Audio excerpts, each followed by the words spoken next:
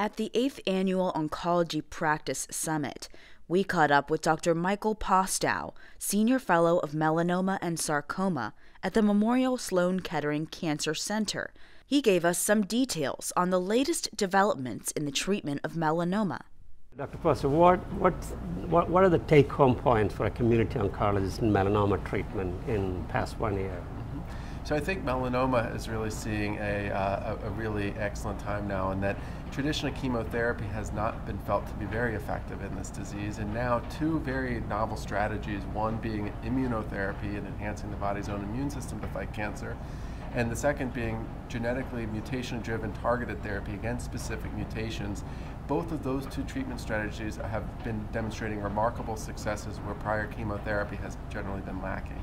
And so significant advances in both of those areas are really demonstrating significant promise for a number of our patients.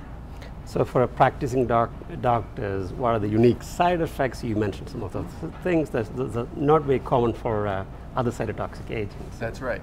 So from the immunotherapy standpoint, the treatments that activate the immune system to fight cancer unfortunately can have off-target effects away from the cancer and can react against the body in other ways. Some things to keep in mind, number one is an inflammatory diarrhea type symptom that can be called colitis in certain circumstances, and so keeping an eye out for that is very important, as those patients need to be treated aggressively with steroids very early on in their course should that develop. Secondarily, there could be inflammation of the liver that can happen, like an inflammatory hepatitis, as well as endocrinopathy, and that endocrinopathy can be somewhat insidious in that patients may have some headaches, just not feeling right, and it's very important to have that evaluated by checking for thyroid function tests as well as the pituitary axis with ACTH and corticosteroid levels in terms of assessing whether or not patients need replacement thyroid hormone or replacement hydrocortisone for those problems. And so these autoimmune, immune-related adverse events are very important to recognize and treat early and appropriately with steroids and drug cessation.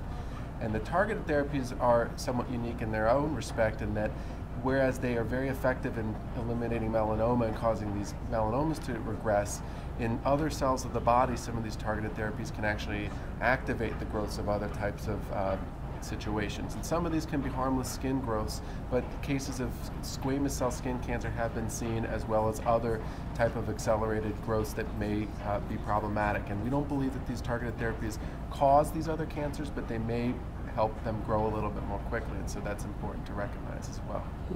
And you mentioned about response is kind of unique in immunotherapy, so we need to be careful when we look at the CT scan. Right. Right, so immunotherapy responses are different from traditional targeted therapy and cytotoxic chemotherapy responses, in that we don't often have those responses very early.